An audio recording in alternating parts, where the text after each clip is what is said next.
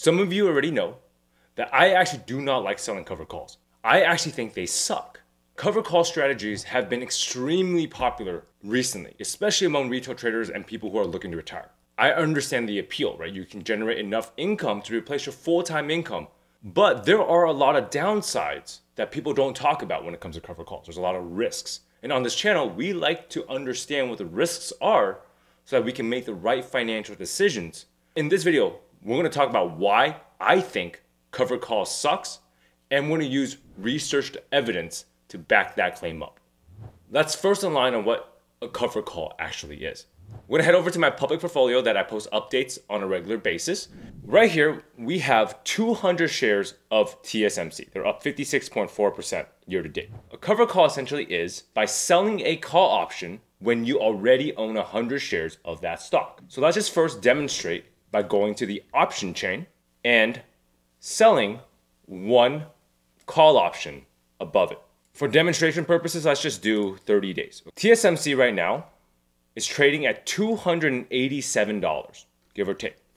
So by selling a call above $287, let's say $310, if TSMC goes above $315 in 33 days, I will be forced to sell my TSMC at $310. If it goes at $325, $330, $340, it doesn't matter. The buyer of that option, he thinks that if TSMC goes above $315 to $340, $350, he can get a deal by buying it from me at $315. All he has to do is to pay me $580 for that guarantee of me selling him 100 shares of TSMC. You can already see some of the downsides or trade-offs associated with covered calls. If TSM were to go above $315.80, as you see on the screen, I will end up losing money, right? If it goes to $320, I will end up losing money because TSMC gained another 10 points, which is $1,000, right? 10 shares, 100 shares times 10, but I only collected $580. So the reason that people love selling covered calls is because the income that you can collect is pretty solid. So if you look at the yield, and this terminology will come up pretty often, you would take your total credit collected, which would be $580, divided by your sale price, which will be $310, times 100 shares, and you will collect around 1.7% return. Times that by 12 months, and you can get close to 20% return annualized. And I can see why this is so popular among people who are looking for additional income, people who are looking to retire, maybe in your 20s, 30s, 40s, or people who are already at retirement age in 60s and 70s, because you can collect enough money to potentially replace your full-time salary. And this is why there's a lot of now covered call funds like XYLD, JEPI, or even more recently, NVDY, Tesla, TSLY, Amazon, all these high yield funds that generate massive payouts on a monthly basis and sometimes even weekly basis. But when something sounds that good, there tends to be risks and drawbacks. So let's really talk about why I think covered calls sucks. And you may be making a mistake if you're looking to, one, replace your full-time income to retire, and two, already retired and looking to supplement your retirement income. So let's deep dive into the downsides of covered calls. And we're going to use this paper called A Devil's Bargain to really understand the risks and downsides associated with selling covered calls. The first takeaway from this paper is that yield is not free. Higher income, whether it's weekly or monthly, means that you are usually trading that increased income with the likely upside that your stock might have. So for example, let's take a look at TSM. Again, TSM is at 287. If I were to sell it at 290, I would collect $470 or so. But if I were to sell it at 300, right, I would collect $175. And if I were to sell it at 310, I would be at $53. So the more premium we collect, the closer we are going to be to the money. It is much more likely for TSMC to go to 290 from 287 than it is for it to go from 287 to $310. I think intuitively we all know that. But the reason that this is really harmful on the call side is because the market tends to go up over time. This is true for the S&P 500, regardless of what time frame you look at, and it's true for stocks like TSMC, NVIDIA, or any other stock over a long period of time. Which means a couple things. One is that you are probably more likely to get assigned because of the fact that the market tends to underestimate the amount of risk you're taking on the call side.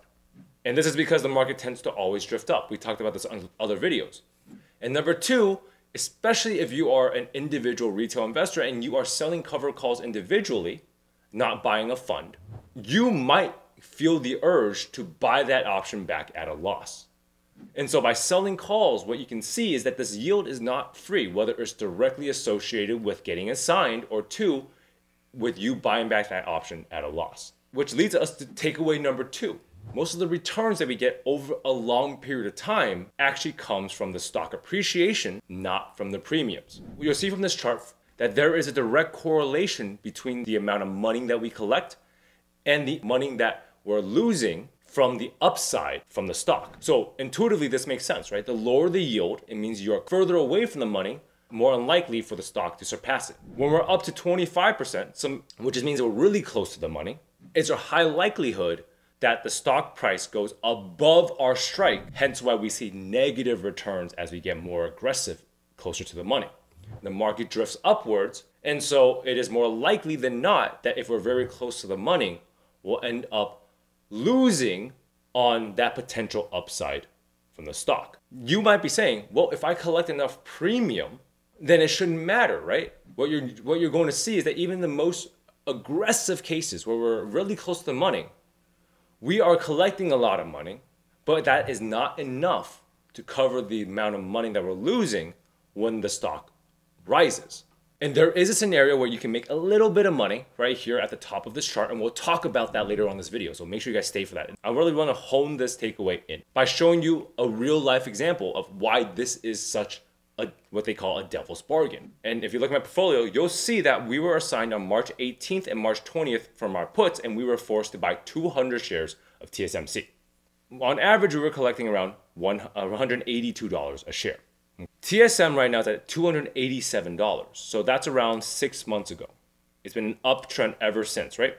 It is very unlikely that I can replicate this 60% return from collecting premiums, right? If I were to sell it every single month, that'd be 6 times. I would have to collect 10% every single month.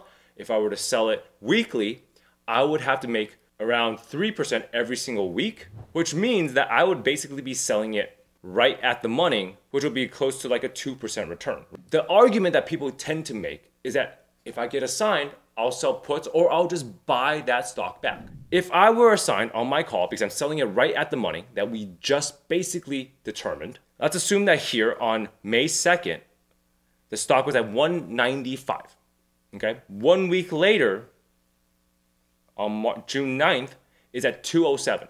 And let's assume I sold it at 195. The stock appreciated close to $12 a share, which means that on June 9th, I would have to buy it back at 207. And then if I sell it right at the money again, the following week, it would be at June 16th, for example, it would be at 215.68. I would again get assigned, and I'd be losing again like $2 or $3 every single share because, again, my premium cannot eat the appreciation of the stock because I'm selling so close to the money. So that is usually what happens because you are trading yield for upside. Now let's take a step back and talk about a slightly different topic. Some people view cover calls, and I get comments on this on my channel, as a way to hedge. Because theoretically, if I sell a cover call, right, and the stock goes down, then I'm actually making some money and protecting myself from the stock dropping, right? I collect $200, but the stock drops $500 and I'm making back, technically I've only lost $300. But takeaway number 3 is actually that cover calls suck as a way to hedge. It's because the amount of money you collect is capped. When stocks or markets drop, they drop very, very, very fast, right? Think of the tariff pullback that we had earlier this year. It tends to not be able to absorb much of the fall. So I'll give you a real life example. My wife, she sold an option on Robinhood and collected $560 at a strike price of $155. Robinhood at the time was close to $148. It fell to close to $121. So from peak to trough, it was down close to 18% from the moment she sold her option. Sure, she collected around $520, which is close to what, maybe 3% return, but the stock fell by 18%. She still lost 15 additional percentage points from the stock dropping. Another example is actually from a popular YouTube video. I refer to this video a lot. A guy was selling covered calls on Riot when Riot was back at like $60. Riot fell all the way down to $3.80. It fell by like 95%, maybe 97%. That cover call income is never going to be able to cover that much of a fall. And this is why, again, cover calls should not be used as a hedge. There are much better ways to hedge. Even if you sold a call credit spread, I'll link a tutorial in the upper right-hand corner here. It's a masterclass, check that out. But the best way to hedge really is to just buy an out-of-the-money put option. Which leads me to the last takeaway. Income first strategies underperform in every way. Because we are trading income for growth, the amount of money that we could make from the stock just naturally appreciating is a lot more than the income that we can collect from selling that call. This chart here just basically tells you that the higher your yield, the less your expected return is. And I know this might be a little hard to understand, so let's take a couple of examples. There are a lot of covered call funds that sell calls on the underlying stock or fund. So for example, a famous one, JEPI is trying to sell covered calls on stocks like NVIDIA, AbbVie, Microsoft, Alphabet, and they will give you a payout every single month. Payouts are pretty good.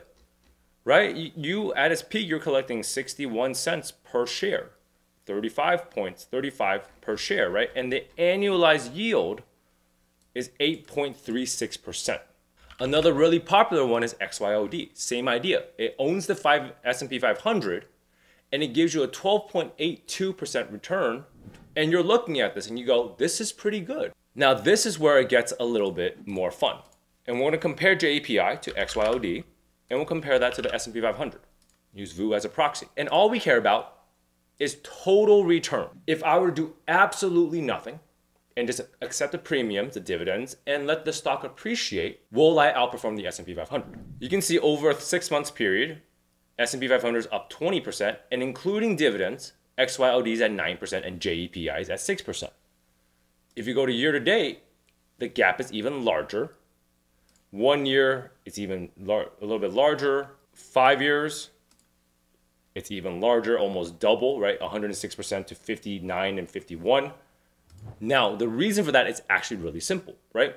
We talked about how this equity from the stock appreciating is getting cut off. So if you look at the actual stock price, over a 5-year time frame, right? S&P 500 has appreciated 92%. JEPI is up 3.66%. While XYOD is down 12.4%. JEPI and XYOD has to return that difference in terms of dividends, right, and payouts. But it's really hard to return more and more money, especially in XYOD's case. 10% of $45 is $4.50. 10% of $39 or $40 is $4, which means that in 5 years, you've actually lost 50 cents in dividends, even though the dividend yield remains the same, right? You're getting the same amount, but of a smaller pie. Now, this is even worse when you talk about more aggressive covered call strategies, right? Such as Tesla versus the underlying, which is Tesla. All we care again about is total returns. So in a year, Tesla's up 49%, while Tesla is up 40%. In 5 years, which is a little bit unfair because it's only been around for 3 years, you can see that the gap is at 199 while it's at 56, probably closer to like 57 because you can see there's like a 2% gap, 10% gap right here. Same thing with NVIDIA. 1 year, right? NVIDIA is still outperforming NVIDIA, and in 5 years, if you were to start right here again, right, it is at 1,200% while NVIDIA is at 283% and subtract around 100% there. The more aggressive you are selling calls, yield max ETF cases, you're selling it weekly, you will end up losing more money as opposed to just buying the underlying. And this is especially true if you're in 20, 30, 40s, and 50, right? You're trying to replace your full-time income with some of these dividend ETFs or high income ETFs. We're not at an age where we should be concerned about income. We should be concerned about total returns because that is what is going to allow us to compound. And there are a couple issues that arise when you're relying on these covered call funds or income funds for retirement or replacing your full-time income. One is if we need capital. Look at NVIDIA. NVIDIA's at 20 bucks, now it's at $15.33, which means that in a span of a year and a half, 2 years, is down 23%. So if you needed that cash immediately, you have to lose 23%. And the worst part is if you're relying on a steady flow of income, these payouts will actually start decreasing over time. It started off at $19 and is now down to $8.56. Why is that? Remember, again, Tesla started at $40. Now it's at $8. Because why? It keeps getting assigned. Their asset under management is dropping continuously as they try to maintain that yield. The dividend yield is still the same year after year, but you can see the dividend growth is slowing, and especially in Tesla's case, it is now negative. You may be getting $100 in year one, you'll only be getting $53 in year two. And this doesn't even include inflation. And this is exactly why, if you're in your 20s to 50s looking to retire, is not a sustainable way because your income will decrease.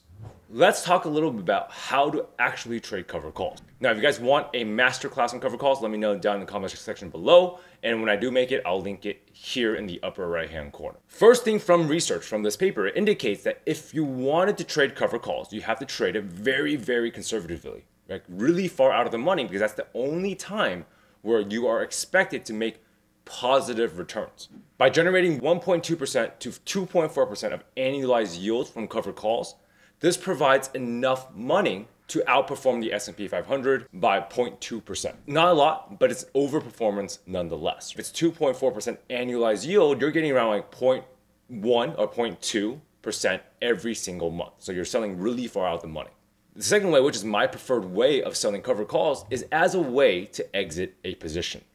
So take that TSM shares that I own. If I want to sell 100 shares of TSM, I would then sell a covered call hoping that they would get assigned. At the same time, I will collect income, right, from selling that covered call, which then raises my cost basis.